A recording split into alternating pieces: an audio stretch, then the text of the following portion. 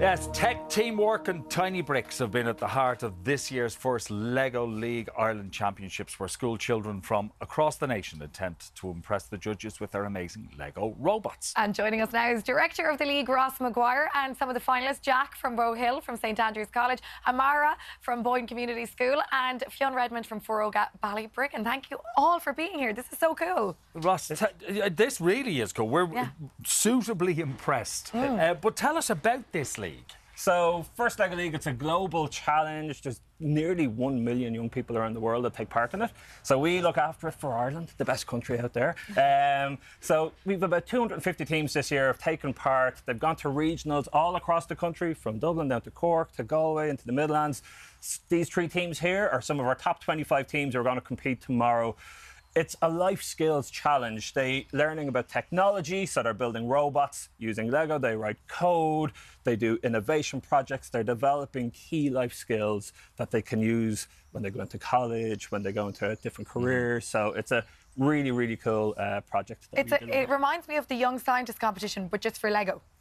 Pretty much, in a sense, yeah. It's got more robots, it's got more noise. We're quite loud at our events. Our final tomorrow it's a party. It's known to be a party, so we bring that fun to it. But yeah, it is a lot like that, yeah. Amazing. Shall we meet some of the robots? I think we should. I think we should. Fionn, tell us about yours. So this is the Viking Voyager from... So we built it, me and Lucas here, we built it ourselves. And it drives around the table. It lifts this arm mainly, and then in here we have more jigs to add to it. This goes on the back here, and this connects on the little squid thing over there. Then we've got these other two. These are called disposables, and they go out to the circles underneath that ship and just behind the squid thing to keep it to like bring the squid thing and that shark over there out. So, wow. So there is a challenge to it all. Yes, there is. And what about the coding? So the coding mainly is done by Evan here and another lad who isn't here. Shout out to Fahim currently. We're all teaming up together, so it's all done together. Okay, and you're all excited? Yes. Absolutely. Well, this is fantastic. So cool. And I've got Boyle Community College with me here, Amara, Johan and Aidan. Tell me about your robot. So this is our robot here. It's called the Aquabot, and basically this part here is meant to collect up all the fish you can see like all around the board, and then this part here is meant to collect that, but sometimes it doesn't work very well. Can we see it in action? Yeah. Now, Johan, will you tell me as you're setting it up how this works? So this one, it uses gyro code to actually make the turns accurate. So it goes straight, turns left. And then, so we know, since we're using the gyro, we know it's accurate every single time we do it. And who creates the gyro code, Aidan? That would be my friend that up there and Jeremiah. Hold on, let me come around to you. Tell me. That would be our teammate Jeremiah. He does most coding. He set up the code for a lot of the missions, and yeah, he made the gyro code. It worked. It actually works really well, and you'll see that now in a second. Okay, here. let's see it in action. Oh, what's happening here now, Johan? I accidentally pressed the wrong button. Listen, who among us hasn't been there? Here we go. So what's it doing now? So it's collecting all that, so we can secure the points on the board. How many points do you get for collecting one little... So it depends. So if we push that one out, we get 5 points. Okay. And then we get the reef segments as well. That's different types of points. Wow.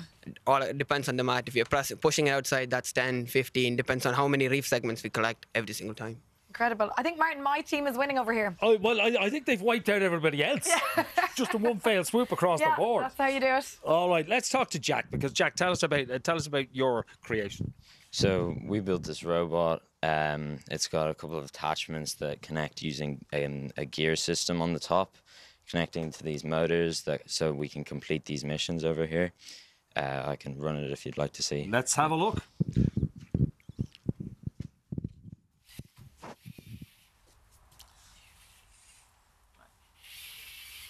So what is it doing, Jack?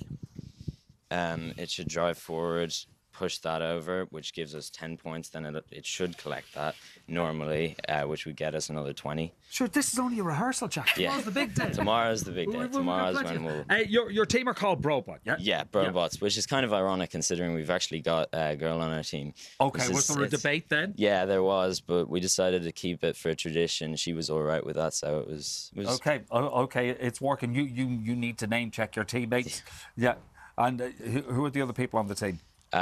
So we've got Elijah, Ben, Lynette, and Ryan. They should all be watching probably from the school. See, they're allowed off the first couple of classes. Should so be. They can watch Should this. be. Yeah. Are you excited? Yeah. Yeah, absolutely. A little bit nervous. First time at nationals should be exciting. Yeah. Yeah, yeah. Because Definitely. you've done this before, haven't you? Yeah, done this a couple of times before, but never got this far. So we've definitely advanced a lot since the previous years. Okay, and like the whole team this year has been submerged, so that's why we've got all these water things. And yeah, you'll be fine on the big day. A few more rehearsals. Should be, yeah. Okay. Should be. Okay. So I assume everybody's all excited, Ross. A little bit, yeah.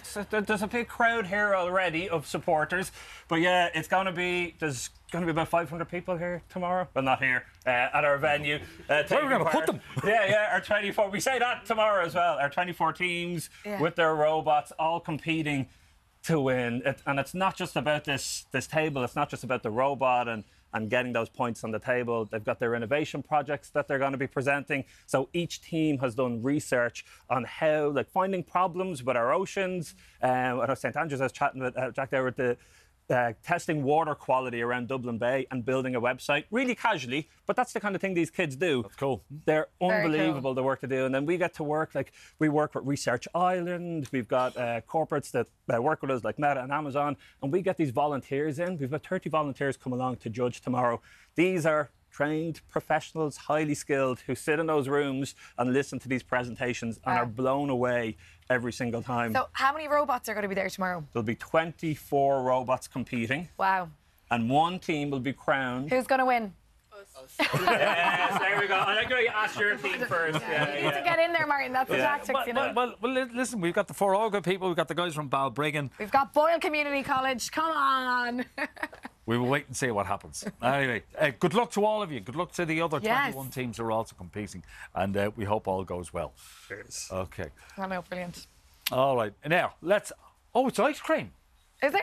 It's ice cream time. It's ice Elaine, cream. what's going on? Well, it is ice cream time, but you know, because I had that Domino's garlic Easter egg earlier, they said I needed a little bit of a treat to make up for it. So here, lovely people from Teddy's are here to give us ice cream. But Martin, I hate to break it. I can only look at it. Oh. It's because, you know, it's Lent. Yeah. You can't have any because you wouldn't have the Domino's. And do you know what's No, worse? and with good reason. Garlic ones. Okay, we'll have another ice cream. garlic- Would you it's like an garlic ice chocolate. cream? I'm going to say, this is awful and I can't believe I'm going to say this, but I don't like 99s. Sacrilege, lads. No, Isn't I'll that have a sacrilege? flake, though. I'll have a flake. Yeah. Don't judge me. Come on in, all of you. Of course you're getting ice Get creams. in. Come This on. is delicious. You make robots. You need something Oh my to God. fuel your brains. Oh, and Incredible. coming up tomorrow, we'll be becoming a nation of oversharers. We'll be debating whether you can ever really give too much information with our column this panel. Okay, and we've got a couple of the footballers' wives coming in as well to talk to us. That should be interesting too. Yeah. Are you eating your flake? I'm going to eat the flake with a little bit of ice cream. Okay, well, it's going to be talking Big Brother first elimination tonight. See you tomorrow. On. Take care. Bye.